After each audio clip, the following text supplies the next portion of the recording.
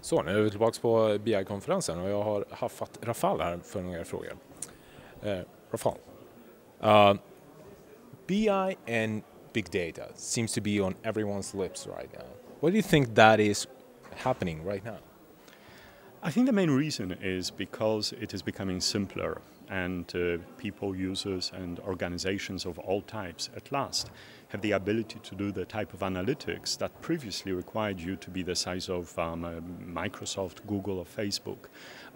The big data technologies that we were talking about at this conference, which is Microsoft HD Insight, which is Microsoft's implementation of Apache Hadoop technology, are very inexpensive, easy to run, simple, and they are very approachable. Looking at the people, because it becomes more accessible, I think that there's some confusion, especially among business decision makers, between what is the difference between BI and big data. Mm-hmm. Could you explain that for us? Sure. So those are separate technologies, but they work together. Business intelligence in general is a combination of technologies for visualizing information hiding in data. So traditional reports, key performance indicators, dashboards, pivot charts, bubble charts with animations and so on. This is all part of business intelligence. Big data is specifically somewhat nerdy technology used to extract meaning from very large data sets or from data sets which are coming very fast from the sources such as stock trading systems or very complex data sets in order to get answers to questions. However, typically we use both of the technologies together. So big data technology such as Hadoop is used to process the data, but then we use BI technologies such as, for example, a Power View chart to visualize it.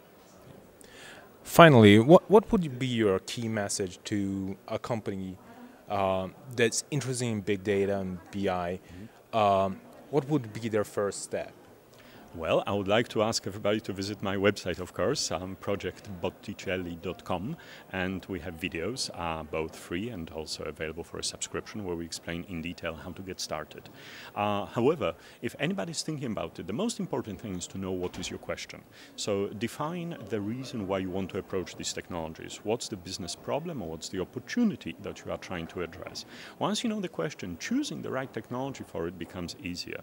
However, if you are simply researching and you want to try out in case you want to see whether you haven't missed something, I would suggest that starting as simple as possible, just with the Excel analytical technologies, for example, with Power Pivot, would be a very good place to begin.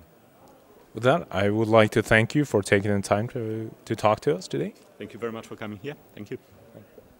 Och med det så säger vi tack för oss här idag från BI-konferensen.